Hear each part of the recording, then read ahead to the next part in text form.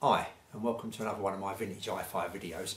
In this one we're going to be changing the lamps in this Marantz 2050 tuner, AM/FM tuner, which was come out in about 1979 and retailed for approximately £100, and that then would have been about 200 to 225 US dollars going on the exchange rate then. With this one I'm going to put blue LED lights.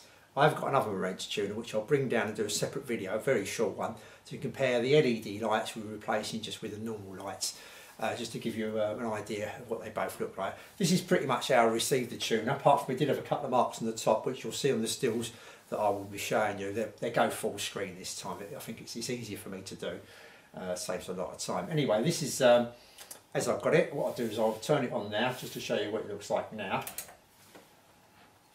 There you go.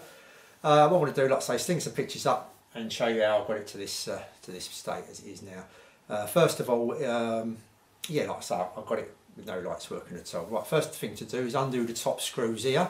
These top screws come undone. Then the side screws. These side screws come undone. And here you see a picture of it inside. It was nice and clean inside. No need for me to clean it at all. It looked like it hadn't even been used. It looked absolutely brand new inside. So that was nice. Now to take the this front panel off here, you'll need a small X spanner to get rid of this knob here. This is in the way, this is the only knob in the way, so there's a little spanner there hopefully showing you now, going in now, and we'll just undo that and that knob comes undone. Then we have to undo these two bottom screws here holding the front face panel on, and now the top screws holding the rest of the face panel on, and that's it. It'll come completely away. So here you have it all undone. And this is where the 4 bulbs that we're going to need replacing are.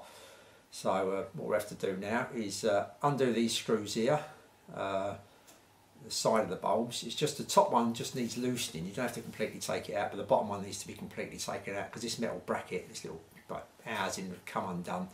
It's like whatever it is, it's like reflector or whatever, that come undone completely. So that's the left side, and the same for the right side. So they're both undone now. This is the tool I use just to prise the bulbs out. I mean, you can use your fingertips and that, but I just find this a bit more easier, so I use this little tool. It seems to ping them out all right, so they come out all right with that. So here's the bulbs taken out, as you can see. Now the face panel had some marks in it, as you can see here, and I decided I want to try and clean it up a bit. So enter the plastic front as well, like the plastic front here shown, there's some marks. So I use this to remove it. I can't remember what it's called, but you'll see it on the screen now.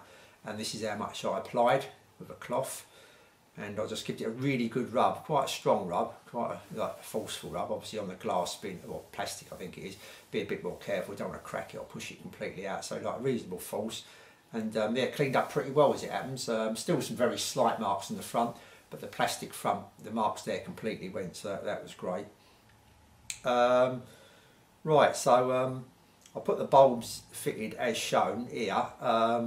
At this stage I put them in like this first of all, as you can see, facing sideways, but when I put it all back together and turned it on, it was just far too bright, it was overpowering. So I turned them bulbs round so the LEDs are actually facing me, both facing me straight on, then put it all back together. It's more realistic and not so overpowering. As you can see, there's some dirt underneath the plastic here, in between the plastic and the metal backing. So I thought, well, while I've got it apart, I'll decide to give that a clean as well, with dust, get rid of that dirt. So I took it out for a clean. So to do that, we have to unsolder these 2 wires here on the left side.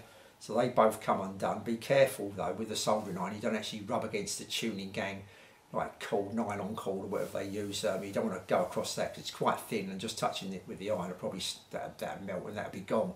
So be very careful if you're going to do this yourself. Then you have to undo this screw here that holds the light bulb fitting in, so you have to undo that to take it out. Just one end required. We've only got to do the one end, the left hand side here. So that's it taken out. Once it's taken out, you have to undo these 3 screws here and just one screw at the other end.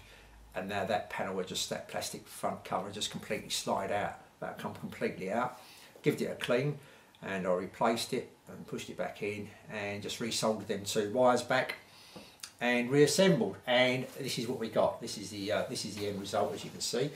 It's not a bad receiver. It's not the top of the range. It's a mid-range kind of receiver. If I just bring this up here, you'll see that that's where it fits in their range in 1979 or thereabouts.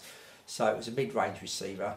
It's not bad. It's not brilliant, but it ain't bad. So and on eBay now, I think you're looking at probably about £50 or £60. I would have thought you'll get one for. And if they've got the bulbs fitted, all well and good. If you've got some new bulbs for 50 or especially £50 or £60 with bulbs fitted, is quite a good buy. I think, you know what I mean. It looks quite smart, and it goes quite well with my stuff. So anyway, in the next video, which is going to come up straight after this probably, I'm just going to compare this, as this is now with the blue LEDs, with just a normal receiver, with another receiver with the normal bulbs in, just to give you a contrast of what they look like and which one you prefer. Do you prefer the blue or do you prefer the normal? Well, anyway, we'll sort that out in the next video. Anyway, thanks for watching. I hope that was useful for a few people, and I'll be back soon. Thanks very much.